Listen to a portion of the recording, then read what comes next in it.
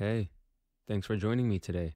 You're listening to The Sit Down with Roman Gray. What does it mean to be original? Can anybody really call themselves a self-made man or a self-made woman? We live in a world constantly revived by inspiration and motivation. Everybody that is here today didn't get to where they are on their own. I heard this saying that goes like this: life isn't a sprint or a marathon, it's a relay race.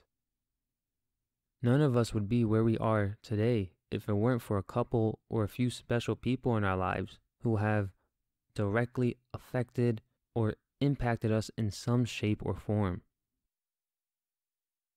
And if so many artists, entrepreneurs, and innovators claim to be original, but so much of their work is inspired by previous people, then are they still original? Are they really a self-made person when there's a whole team supporting them? I'm not trying to tear down anyone's success or the hard work they put in, but it's an idea that I've been sitting on for a while. Authenticity and originality are something everyone gravitates toward. So does being original or authentic mean being unique? Does it mean just being true to who you are? Is there even a difference between authenticity and originality? I think a lot of us don't even realize what we actually mean when we tell someone to be original or stay authentic.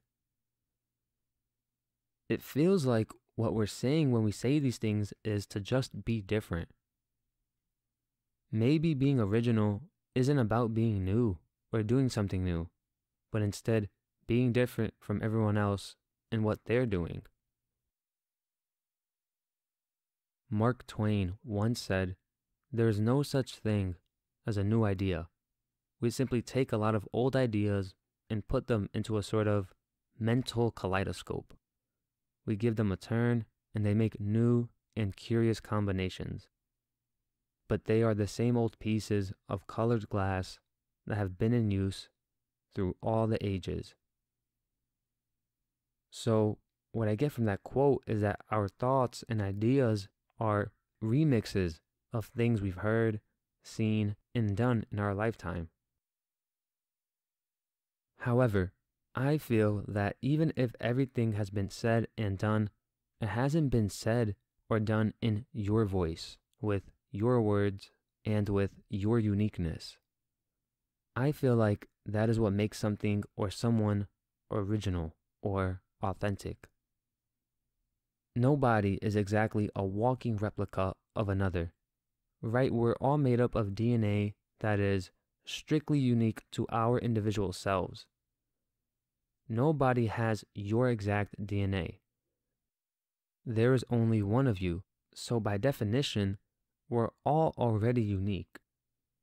So the next time someone says you're like everyone else, they're right. You're unique, just like everyone else. But I think we lose our authenticity or originality when we grow up believing that we should be like other people. Rather than being told we are who we are and that's enough, we're told what's wrong with us and what needs to change in order to fit in and for more people to like us. It's along those lies that we lose what makes us authentic and original. We need to loosen our grip on the idea that being original means being utterly out of this world, and leave the idea that being authentic means never changing who you are. Because then basically all we're doing is using these words in ways that restrict or limit what we think we can do or should do. Because we're trying to stay true to these words and what it means to everyone else.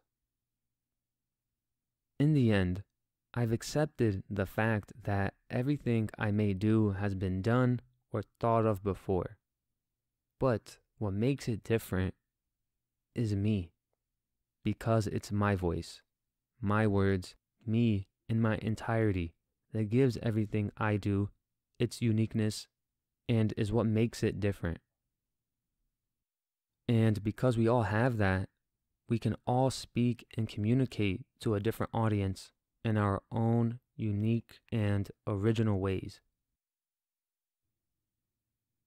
Hey guys, I just want to take a moment to say something really important. So instead of the usual outro that I do, I have some really pretty exciting news actually. I have just launched my very first store ever.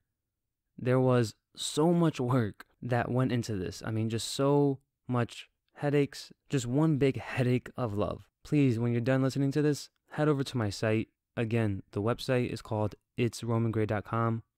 Everything is now available for pre-order, so head over there, see if you like anything. If you like something, hey, support me, support this podcast. And just because it's a first for me, I'm offering a discount across the whole store, so please check it out. The store officially launches February 1st. It would mean the world to me. And until next time.